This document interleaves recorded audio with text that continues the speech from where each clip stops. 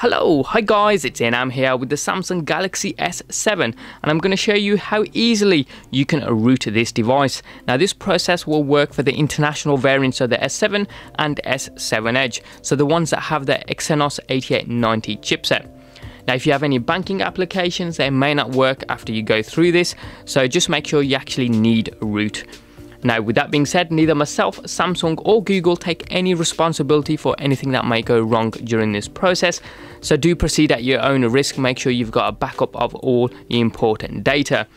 Now with at least 70% battery, head on over into your settings and go down to developer options. If you can't see developer options, you haven't got it enabled, in which case go down to about device, go down to software info and then hit build number 7 times until it says you're a developer. It says I'm already a developer because I can see developer options. So once you can see it, go in here and make sure you've got OEM unlock enabled. I'm just going to enter my password. Shh, don't tell anyone.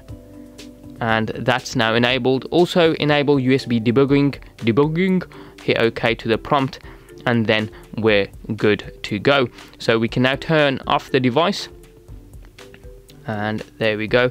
Once the device is off, we're going to press power, home and volume down simultaneously for a couple of seconds so that we can get into download mode. Now you may not be able to see this, but it gives you a warning saying a custom OS can cause critical problems. Volume up to continue or volume down to cancel. We know what we're doing, so volume up to continue, and it gives you a downloading screen. It's not actually downloading anything, it's waiting to download once you've got it connected to your computer. And hopefully you can see this if this focuses in a little bit. It says Odin mode along the top, and it gives you the product code as of SMG930F for this particular Samsung Galaxy S7. Now this process will trip your Knox counter and it may void your warranty, so as I say, do proceed at your own risk. Now what we'll do is plug this in to my computer using a supplied micro USB cable. Once you've connected to your computer, just make sure you've got your drivers for your S7 already installed. I'll leave a link to those down in the description box below if you don't already have them. Once you have them, head on over to this URL. I'll leave a link to it down in the description box below. It's from the awesome Chainfire developer, so if this process helps you out, make sure that you donate to him as well, because it wouldn't be possible without him. So this is for the SMG930F, as you can see here, and as I say, this is for the international variant, so make sure you download this. Shouldn't take too long at all. It's about 30 odd meg. Once it's finished downloading, you can see here it is on my desktop here. Extract this. I'm gonna use 7-zip to extract it straight onto the desktop. I'll just bring into shot what it's actually extracted. So as you can see, it's extracted. It's got Odin here and it's got the .tar.md5 file, which is the file that's going to be doing all the work really. So load up Odin. As you can see, I've already got the shortcut on my desktop. I'm going to run this as administrator as I'm running Windows 7 here. Bring that into shot and I'm going to click on AP. Make sure there's a tick next to it. Hit AP and then locate the file that you've just downloaded. And you can see there's a .tar.md5 file.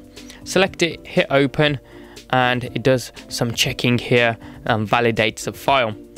Go into options and make sure you've got auto reboot and F reset time selected. If you have, you're ready to rock, and we can now hit start. Ready? Here we go.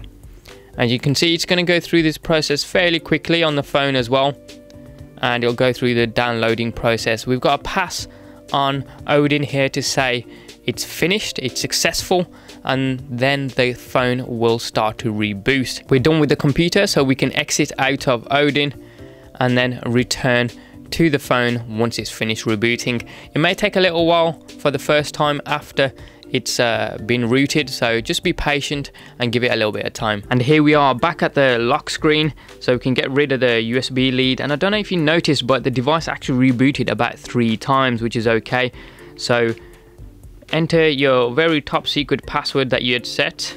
Shh, as I say, don't tell anyone. And you should have all your data here, because this process will not wipe your handset clean. And you can see this is a screenshot that I'd taken previously. So your data's all there, a-okay, and now we need to see if this process has actually worked. So we're going to go into the Play Store and download an app called Root Checker by Joey Krim. It's completely free, doesn't take too long to download at all. It's about 4 to 5 meg, I think.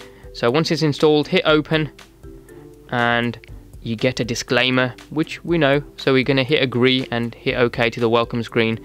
Now the moment of truth. Verify root status on this device. Yeah, we get the super user request, so hit grant. And boom, congratulations. Root access is properly installed on this device. How easy was that? And for the S7 Edge variant, if you've got that one, just make sure you download the correct root file from Android, from Chainfire's website, which I'll leave a link to down in the description box below. Just make sure you download the correct root file and the rest of the process is exactly the same. How easy was that? As ever, any comments or questions you guys have got, hit them up in the comment section down below. Please like, subscribe and tag along on social media at InamGafoor. Thanks for watching, have a wicked day, and I'll see you next time.